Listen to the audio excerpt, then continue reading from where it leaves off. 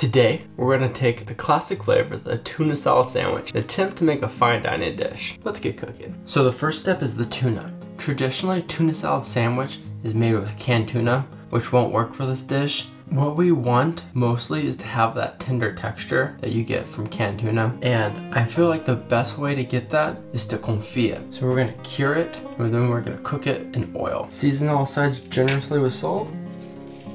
And let this sit in your fridge for a couple hours. The longer the better. And what's gonna end up happening is the texture is gonna firm up quite a bit. This is a piece that was in for 2 hours. It lost some moisture, but most importantly, it's seasoned all the way through. We wanna start with a neutral flavored oil. This is grapeseed oil. A strong flavored oil like olive oil is gonna overpower the flavor of the apple core. So add the oil about halfway up your pan, some fresh thyme. We got 5 cloves of garlic. Just give them a little pound.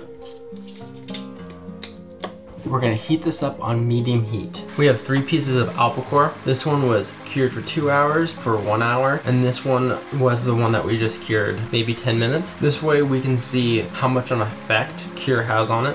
And the most important part is that it's completely submerged. And then I have an oven at 225 degrees. We're gonna cook this nice and slow until everything is nice and tender. Fish has been in the oven for about 10 minutes. The best way to tell if the fish is done, and really the best way to tell if any fish is done, is with a cake tester. When you insert it, there'll be a little bit of resistance, but you don't wanna feel like you're having to force it in there. It should go straight in.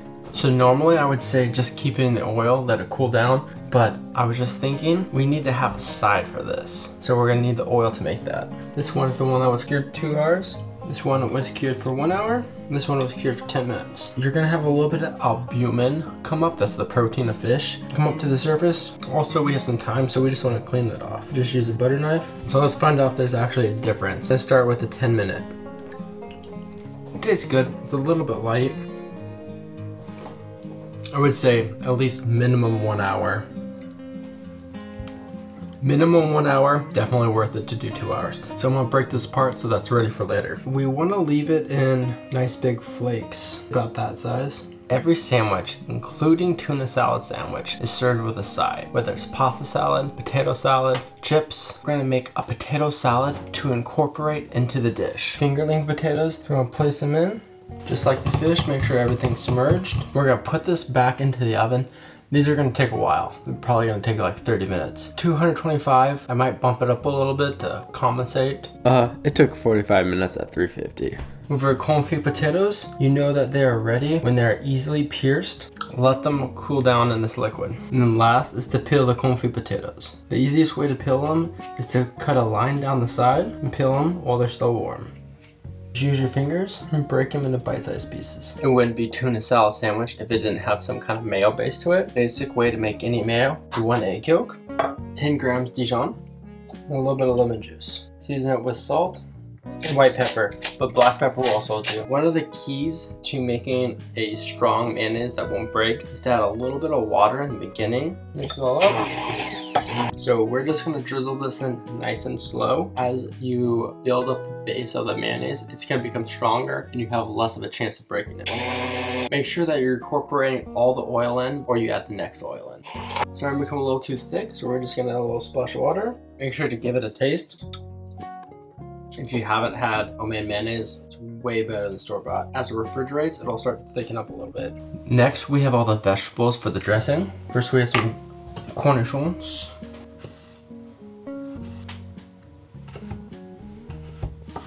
Brunoise them. Same thing for the shallot. And 1 stick celery. Celery brunoise, shallot, cornichon. Give that guy a nice mix. Make sure you give it a taste. For garnish, we're gonna take a stick of celery, preferably one that's even from top to bottom. Paring knife, you're gonna start at the top and there's fibers, and we're gonna pull all the fibers down. Then I usually flip around and just make sure that all of them are pulled from the bottom too. Sometimes they'll break before you get to the end, but looks like I got everything. Mandolin, I like to have it as thin as possible, but keeping it whole. And usually you get that by adding a little pressure. Put these little guys off to the side. Normally you have parsley inside tuna salad sandwich, but we have all these celery leaves, and I think we'll pick them and use this for a garnish on top. The yellow ones are super tender because they haven't seen the sun yet. And I think they have better flavor than the green. We gotta focus on the bread. Now, my favorite part of any bread is how crispy it is. So what I was thinking is we have a baguette. We'll slice this and make it super crispy and break it apart. So here's how we're gonna cut them. Take off the first part, and you're gonna slice it as thin, but keeping it whole as possible.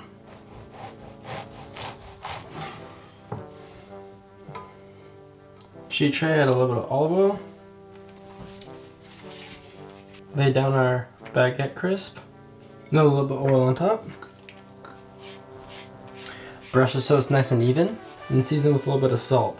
After about 15 minutes at 300 degrees, they're nice and crispy. Just give them a flip and let them get the same color on the opposite side. And the last thing we have to use up is some lettuce. Now I'm thinking the best way to use this up is a puree for the middle. Slice super thin. We need 1 shallot slice.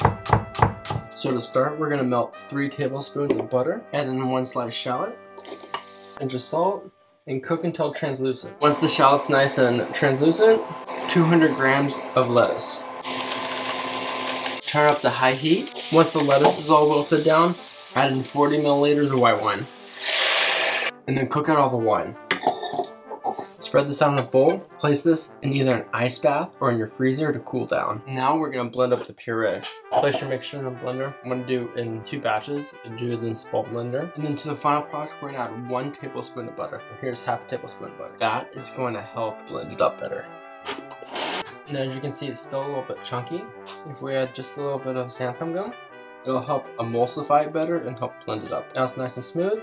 Last, we just have to pass it. Finish these up. We're gonna dress the tuna and the potatoes. I kept them individually so that I wouldn't have to worry about breaking up the tuna too much. First, we're gonna go down with the lettuce puree. I ended up adding a little bit of water because this seemed a little too thick. Maybe yours isn't as thick as mine now. Right into the middle. And then using the palm of your hand, tap it down. Try to keep it nice and round. Okay, so first thing, we're gonna go down with some nice big pieces of tuna. Kind of shape the border with the tuna. Okay, so next we're gonna go down with some potato. I like to cover any gaps if you have them. It's not potato salad unless you have eggs. We're gonna use some caviar.